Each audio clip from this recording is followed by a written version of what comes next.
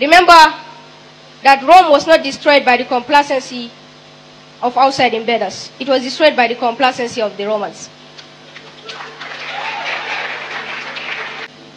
Your Excellency, the Vice President of the Federal Republic of Nigeria, Senator Kashim Shettima, all other eminent personalities from far and near, too numerous to mention, I stand on the existing protocol. Right Honorable Ibrahim Zanna Sunoma is my name. I'm a one-time Speaker of the Borno State Children's Parliament and an incumbent Deputy Speaker of the Nigeria National Children's Parliament. Your Excellency, sir, for the past 3 days, it has really been a very reawakening experience. There is a lot of networking has been done among these children. CalDEF Africa has brought children from different parts of the country. They have fostered that sense of brotherhood and sisterhood.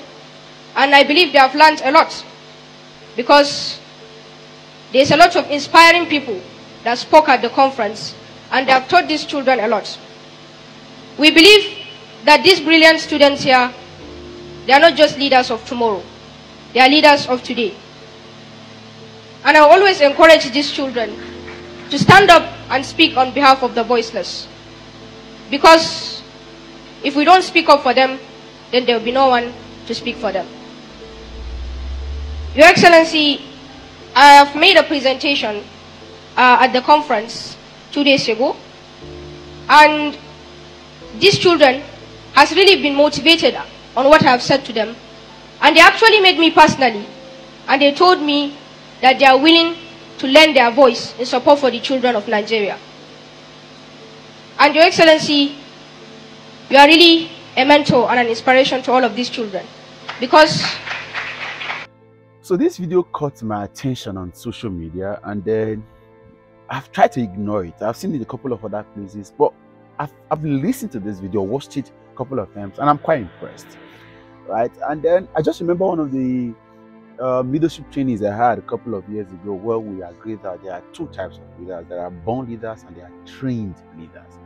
I don't know if the North has got the similitude of saying that they have born leaders, but you cannot take away the fact that they train people to be leaders in the North. I'm talking about North and Nigeria. No matter the hate or the disconnect or maybe the disparaging outlook we put on the North of Nigeria, but we cannot take away the fact that these guys know what it takes to building leadership that will take over the society, the community, and even the nation. And that's why in every sphere in this country, there are Northerners infiltrating it. Infiltration is not to say negatively, I'm saying it that way, deliberately.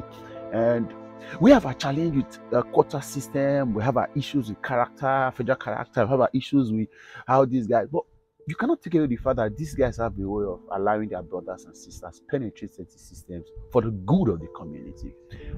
If you remember, if you student of history, you understand that our political journey before the indirect rule was introduced by our colonial masters, it was very, very comfortable for them in the North to introduce that. And that's why the North seemingly rejected the bid for us to declare self-independence, because they were enjoying the indirect law, because they had already systems put in place, they had an organized system put in place. And somehow, when the colonial masters came, it was difficult for them to penetrate, and again because of religion and their culture, and don't take away the fact that the communal understanding that they already had, it was difficult for the penetration of colonial masters into the streets and the household. So they would rather stuck with using the organized leadership, organized system to penetrate that order. And all that benefited them, so to speak. And then they were benefiting, the leaders were benefiting, the leaders spoke to the people. And so it was easy to transfer or communicate or disseminate information, and even sometimes to even deliver on a promise or on a project like that. Until today, the North still practice that system. And it's, you see young chaps like this having the audacity. I'm not saying that Southern, Western, or Eastern chaps are not smart, but you see, this is being built in a couple of years' time. This guy would be somehow very in some very decent offices and organizations, doing well, no distant time is in one office or the other. Before you know, it's contesting to be governor or senator, become president. That is an author, and that's something you cannot take away from the North. Respectfully, you cannot take that away from the North. They have a way of building and grooming leaders. And that's what I think those of us in the South need to start to look. It's not challenge, it's not competition, it's not, this is not a fight. It's just saying we need to do better. We need to begin to look at how well we build people, groom people, develop our generation to taking up leadership. And then a lot of us shy away from politics unnecessarily. I'm telling you, unnecessarily. And then Aristotle did say that all of us are political animals in some way. If we indeed, and okay, another wise man, or blessed memory, they say that the disadvantage of not participating in the political processes is allowing your inferiors to govern you. And that's what the Northerners consistently do. They get involved in politics, get involved in the system, and then they want to dictate, control, sometimes manipulate. It may not be to your favor, but it benefits them. Quite impressed about what this chap, I don't know, I take away the honor and respect for Kashim Shettima, but then again, I'm just being political here, because if you go back and look at all the views together and put them together, he may not be far from the truth. Kashim may have put in a couple of things for children and young adults in his community or in his state. So, of course, because of our political differences, I'm not endorsing that, but the chap said what he said. I hope we get better and begin to understand that we've got a huge role to play in all this. Let's see what we can do better, and it's going to be fine. Your Excellency, the Vice President of the Federal Republic of Nigeria, Senator Kashim Shettima, all other eminent personalities from far and near, too numerous to mention, I stand on the existing protocol. Right Honorable Ibrahim Zanna Sunoma is my name. I'm a one-time Speaker of the Borno State Children's Parliament and an incumbent Deputy Speaker of the Nigeria National Children's Parliament.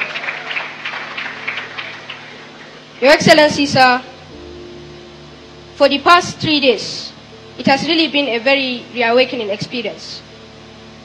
There is a lot of networking has been done among these children. CalDEF Africa has brought children from different parts of the country. They have fostered that sense of brotherhood and sisterhood.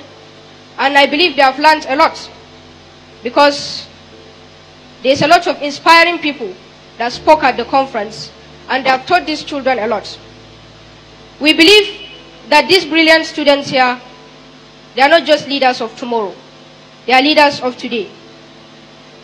And I always encourage these children to stand up and speak on behalf of the voiceless. Because if we don't speak up for them, then there will be no one to speak for them. Your Excellency, I have made a presentation at the conference 2 days ago, and these children has really been motivated on what I have said to them, and they actually met me personally, and they told me that they are willing to lend their voice in support for the children of Nigeria. And Your Excellency, you are really a mentor and an inspiration to all of these children, because sir, to say you are passionate about the children of Nigeria is an understatement. Everybody here is a living witness of the work you are doing to protect the rights of these children in Nigeria. And we are calling you to continue doing your good work, because we cannot be complacent. Remember that Rome was not destroyed by the complacency of outside invaders. It was destroyed by the complacency of the Romans.